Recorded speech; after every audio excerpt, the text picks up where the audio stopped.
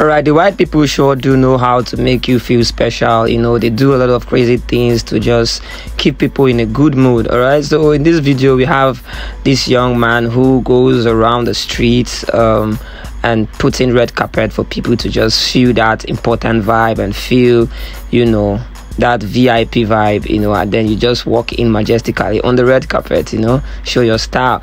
It's really interesting to see how it brings joy to people's face and makes them happy. Would you walk on the carpet if they threw it for you? Maybe you just walk out for Oshodi or maybe somewhere in Lagos and someone just throws the carpet for you.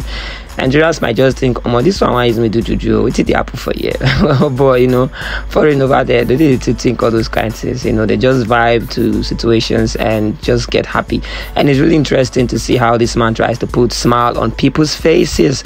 You know, that is what the world really needs, to just make people happier and feel good, feel happy, feel blessed, and feel lucky to be alive.